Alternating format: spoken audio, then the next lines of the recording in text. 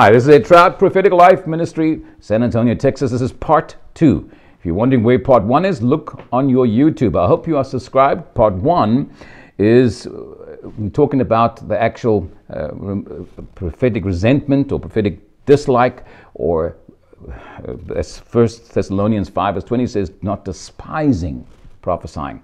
There's been a reaction, as to those who didn't catch the first one, of course, with the prophets prophesying the election, people began to abandon, understandably, the prophetic because they don't understand it, and they say they missed it. It's very easy, you know, if you're a person that prays for the sick and you pray for 100 people and all the ones you pray for don't get healed, only one gets healed, everyone's happy about the one getting healed. But if you're a prophet and you prophesy of 100 people and only one is off color or not right or they don't agree with, then they call you a false prophet. All the 99 does not have any credit for you, which is just a hatred of the enemy trying to stop the words of God. Every book in the Bible, every page of the Bible has some reference to prophetic somewhere. We cannot ignore it. We cannot take it out of God's nature, God's way, God's heart towards mankind. So prophetic is going to be there to stay. It's the understanding and the response and the wisdom and the actual appropriate or handling of the prophecy that is of the great importance in this case. We're getting back to the case of this lady that had a vaccination and she felt very bad because she'd watched it on YouTube.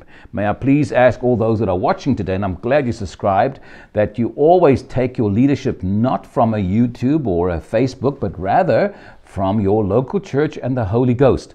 It's very unhealthy out there to take it from many thousands of opinions. God has placed you into a house, which is a church, spiritual family. That is where you follow and where you are, what you eat and dine and take their leadership, whatever the decision is. God has different ways He deals with each situation, and prophecy has its role to play. The majority or the major point of prophetic, that's not my opinion, I'm a Bible studying Christian, and I find that the dominant evidence of prophecy is to encourage and strengthen, not give people guilt, shame, or direction of such things with this vaccine.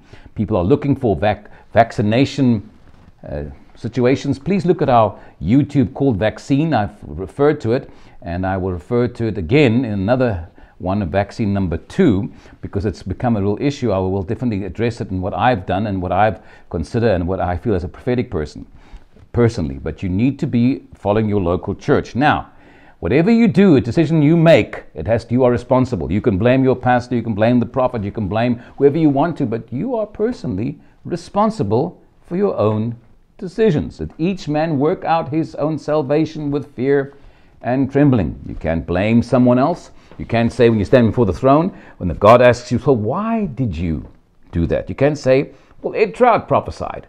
Because God will respond and He'll say, we'll get to Ed Traut in a moment. We first want to talk about you. So please understand that there are principles and ways that God works. And I need you to grasp that wherever you are today in the prophetic, not to be led by prophecy, but not to despise prophecy either. To keep it in a healthy, balanced place. We read in the book of Acts, chapter 15, verse 32, we read about a man, two men actually, Silas, who was actually the second companion to Paul after Barnabas, Silas in Acts 15:32, and his other companion Judas, not the Judas that betrayed Jesus, another Judas, that's not an uncommon name. The two of them, the Bible says in verse 32, themselves being prophets. So here we are in the New Testament, recognizing prophetic ministry, people fully fledged as prophets. And it says that they, themselves being prophets, said much to strengthen and encourage the brethren, which tells us that they prophesied, and it was encouragement. They were at that church delivering a letter to them from the church in Jerusalem about the requirement or what they felt the Gentiles needed to do to join the faith.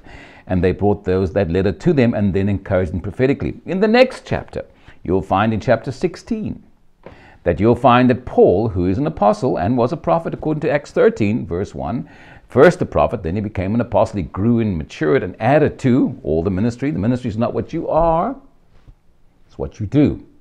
What you are is a child of God, and if you're in leadership, you are an elder, you're a spiritual ministry, you're a leader. But you cannot say, I'm a prophet.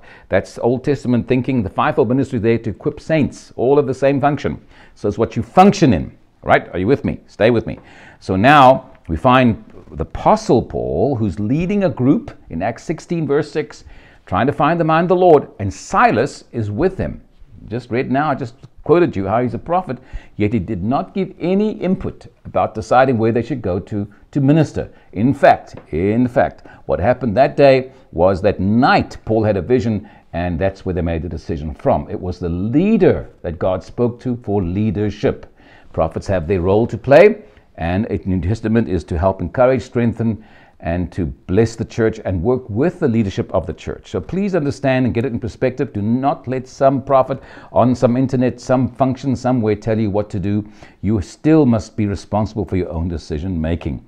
Don't despise prophesying. Those of you out there, pastors and leaders, if you're hearing what I'm saying, do not let the devil put that into your heart of hating any ministry just because you don't understand. So here's my advice to you. Learn all you can, because Jesus said, not Paul, not Peter, Jesus said, strain out the gnats and don't swallow the camel. Strain out the gnats and don't swallow the camel. In our modern day language, don't throw out the baby, should I say, with the bath water. Let's not become overreactionary, unwise. Let's think of God's kingdom. I hope this has helped you. Please write us on propheticlife.com, our website, or join us and subscribe. Tell your friends about YouTube. We're going to escalate, move forward, do more frequent of these YouTubes, and we look for your questions and your answers. We want the world to be informed correctly. I don't believe I'm God's answer to the world, but I certainly know that I have a healthy, biblical, church-balanced idea of how the prophetic should be and function according to the Bible. I'm not the only person. I don't have all the answers, but I certainly have the right heart and attitude to help you become the most effective Christian you can be where you are, and that God's church may advance. God bless you for watching. We look forward to hearing from you. Join us at propheticlife.com. As I said, we have an app. Just search for us on your app finder, however you find your app, and we are Prophetic Life or Ed Traut. Spell my name correctly, T-R-A-U-T, and you will find me. I will see you there. God bless you, and please look for the vaccine YouTube, and you'll get an idea of what's going on. Thank you.